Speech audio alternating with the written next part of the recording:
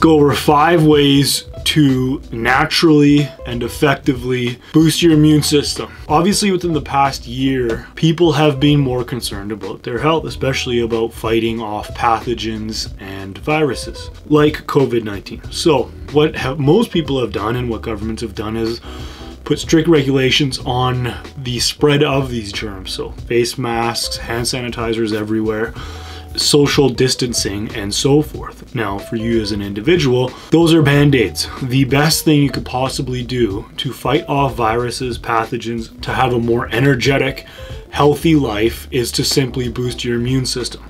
Boosting your immune system is the best way to stay healthy, and in this video we're going to go over 5 proven ways to do just that. First, let's start off by talking about what the immune system is. The immune system refers to the cells, proteins, tissues, and organs in your body that fight against anything harmful that could cause disease or injury. There are a few different cells of the immune system. You've probably heard of lymphocytes or white blood cells.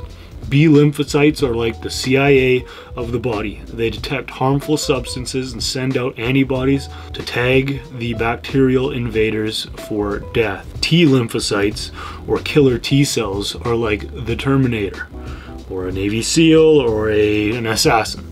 They hunt out pathogens and kill them. There are many other immune cells like phagocytes that essentially eat pathogens. But you get the idea. The immune cells can't function unless you provide the immune system with the proper fuel and recovery. So how do we give the body what it needs so the immune system can do its job? Whether there's a pandemic or you just want to be the best leader you can for your family, your career, and your life, and you want to have energy and avoid getting sick. Number 1, proper exercise. According to Warburton and Breton, exercise clearly lowers the risk of the most prevalent and harmful diseases that plaguing men like heart disease and diabetes. But it's not just those types of diseases. Exercise directly builds your immune system to fight contagions. Check out this research by Neiman and Wentz. Exercise has been shown to fight chronic inflammation that leads to disease over time. And those who don't exercise are significantly more likely to be infected by contagious bacterial infections.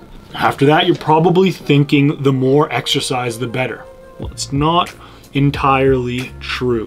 When studying marathon runners, scientists found that those training 97 kilometers a week versus 32 kilometers a week were twice as likely to experience an infectious episode. When you look at athletes who overtrain, meaning they perform too much work without proper recovery, their testosterone to cortisol ratio significantly decreases, basically leading them to worse male hormone profiles for muscle strength, energy, mood, and of course, immunity.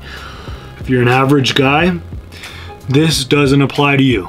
Overtraining doesn't apply to you. So the studies looked at runners running 97 or more kilometers a week and not getting enough recovery. Average guys, if we're working out for an hour a day, that tends to be a lot. For myself, and this is what I would recommend, I'd lift weights 4 to 6 days a week. I currently do it 5 days a week, and then I do boxing on the 2 other days. So I'm getting my weight training in, plus I'm getting cardio in twice a day or twice a week. On top of that, I do the air bike 2 or 3 times a week as well. So I am doubling up on most weighted days with the air bike. Air bike is a very intense, very difficult piece of exercise equipment that I have in the other room. It's a great piece of exercise equipment to work out with, love it. But regardless, I would not worry about the overtraining aspect. I would worry about making training a habitual thing, meaning you do it every day in some capacity, whether that's cardio, whether that's interval training, a sport like boxing. Do some physical activity every day because that's how humans are supposed to live. We're not supposed to be sedentary. Number 2 is sleep, and this is where most of your recovery will come in. Doctors do not tell you 7 to 9 hours of sleep for no good reason. It's important for energy, mood, muscle, and strength, cognitive function, testosterone, and a lot more. So many people immediately see improving your immunity through vaccines and supplements, but something as simple as 8 hours of high quality sleep per night can literally change your life. Scientists from the University of California designed a study in which they intentionally gave their participants rhinovirus, which is known to cause the common flu. They also recorded their sleep habits. Those who slept 5 hours a night had the highest risk of catching the cold. Sleeping at least 6 to 7 hours showed no increased risk of developing a cold. There was a trend for those who slept over 7 hours to have even less risk. Considering this info, plus the tried and true recommendation of sleeping 7 to 9 hours a night, most men should at least sleep 7 hours a night if they want a healthy immune system and hormones. You know sleep is important. Let me give the answer to the question you probably have. What if I can't get 7 to 9 hours of sleep? You have time to prioritize whatever you want to prioritize. If you really care about your sleep, immunity, as well as testosterone, energy, and all the other benefits you get from sleep, including better work, then you can manage your schedule to ensure you're hitting those sleep targets. But I get that we all have unique circumstances. So here are scientifically proven ways to maximize your hours of sleep and the quality of your sleep. A study published in the Journal of Sleep Research suggested that people who have irregular sleep schedules alter their circadian rhythm and an important sleep hormone called melatonin. So if you want consistently high quality sleep, keep a strict sleep schedule. Next, it's important you improve your sleep environment. Simple things such as sleeping in a room set at a cool temperature and in a pitch black room improve sleep quality. This should go without saying, but sporadic noises from traffic or noisy neighbors can significantly impact your sleep quality in a negative way.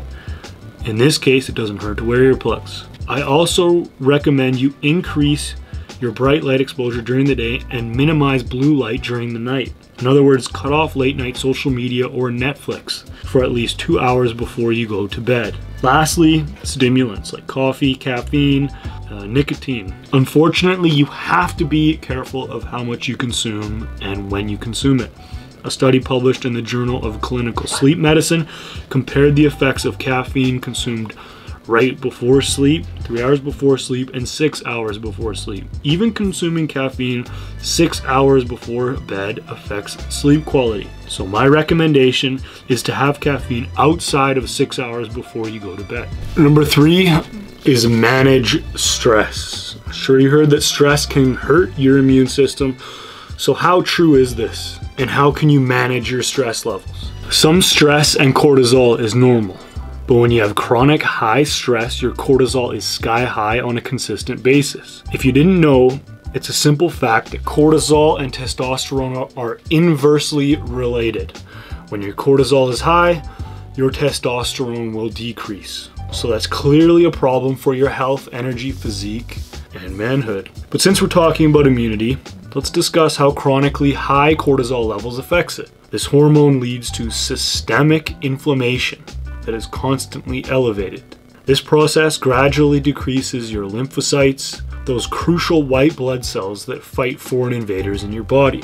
So stress is basically mowing down the army of soldiers protecting your castle. And if you don't do something to change this, your castle, aka your body and health, will be subjected to any bacteria or virus you're exposed to. In terms of reducing stress, there are a few things that come to mind, but the biggest is realizing that stress, at least mental stress, is just that.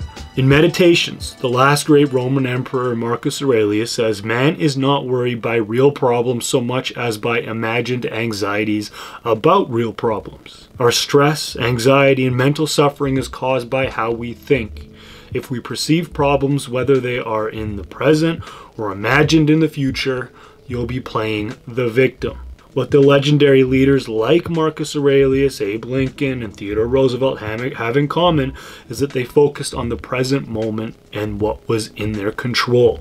Not the defeats of the past, imaginary catastrophes of the future, and definitely not things outside of their realm of control. This gives you the power over your own life, while allowing you to accept what is not in your control. In fact, we have substantial research, like this 2010 paper by Troy and colleagues showing that consciously looking at situations differently that seem stressful at a first glance reduces stress and depressive symptoms. So keep your stress low. If you do so, not only will you have higher testosterone and lower cortisol, your immune system will be a lot stronger as well. Number 4 is limit alcohol intake. You may have heard me tell you to limit your alcohol intake in the past. For example, beer is the most estrogenic alcohol. But of course, you'd have to abuse it for it to really harm you, and that's including your immunity. Studies actually show moderate alcohol consumption may be a good idea. Sirksma and colleagues found that consuming alcohol with dinner seemed to have a protective benefit on cardiovascular health. The problems really arise when you're talking about drinking a serious amount. Research published in the European Respiratory Journal found that the more people drank, the more likely they were to land in the hospital with pneumonia. Be real, most guys want to enjoy a drink every now and then. So when you drink, which forms of alcohol are best to have? I already said that beer is very estrogenic, so drink beer in moderation. My favorites include whiskey and red wine. Wine is specifically beneficial because it contains ingredients like resveratrol, which has been shown to reduce estrogen, increase testosterone, and improve your metabolic health. My recommendation is to enjoy a drink or two every now and then. Just remember, chronic binge drinking is not going to help your immune system or your ambitions in life. The fifth is very important because it's something you have complete control over, and that is having a balanced diet. When you get all the micronutrients you need, you're supporting your immune system to keep you healthy. Unfortunately, most people simply don't get the vitamins, minerals, and nutrients they need for an optimal immune system. So let me just cover a few of the most important micronutrients you need for a healthy immune system. First is vitamin C. This is the obvious one, so let's cover it first. B and C vitamins are water soluble, so you lose them through your pee and sweat. You can't just store them for later use. That's why your diet should include citrus fruits like oranges, grapefruit, strawberries, lemons, and limes. Number 2 is vitamin B6. Here's another water-soluble vitamin you need to consistently replenish. Some of the best sources of vitamin B6 are chicken, salmon, and sweet potatoes. Next is vitamin E. Vitamin E is a powerful antioxidant that reduces inflammation and fights off infections. You can get it from nuts, seeds, and spinach. Finally is spirulina. This is a rare one that most people don't get in their diet, but besides being the obvious micronutrients, there are specific foods that provide a ton of benefit to your health and immunity. One of them is spirulina. Spirulina is a powerful blue-green algae. It's considered one of nature's most complete sources of important and vital nutrients. It actually contains vitamins C, B, and E, as well as minerals like calcium, zinc, and magnesium. It contains specific antioxidants that protect our cells and tissues from free radical damage. You can try your best to get all the foods and micronutrients you need, but it can be a challenge getting the right amounts of every single ingredient. I include everything you need to give you a bulletproof immune system in Mangreens. Mangreens contains full, clinically effective doses of naturally grown superfoods, adaptogens, and anabolic agents that boost testosterone, lower stress, improve sleep, and increase overall health. Other greens on the market include flax, soy, alfalfa, green tea, and mint, or other estrogenic ingredients like these that lower testosterone in men. Or they use sneaky proprietary blends to conceal how much of an ingredient they use to shortchange you by making you pay more for inadequate amounts of ingredients that are supposed to get you results. To put it simply, Mangreens is the only supplement on the market designed to specifically give men an impenetrable fortress of an immune system without destroying your testosterone, raising estrogen, or hiding important facts about proprietary blends that they use. You can pick up Mangreens in the description down below. I take this every day at around 11 to give me an energy boost, but also to keep me healthy and energetic and anabolic. With that, all of the studies will be placed in the description down below. Please look at those studies and look at the article down below if you want more information. I'll talk to you in the next video. If you enjoyed this video, give us a thumbs up, and by all means post a comment down below. I'd love to hear from you. Take care.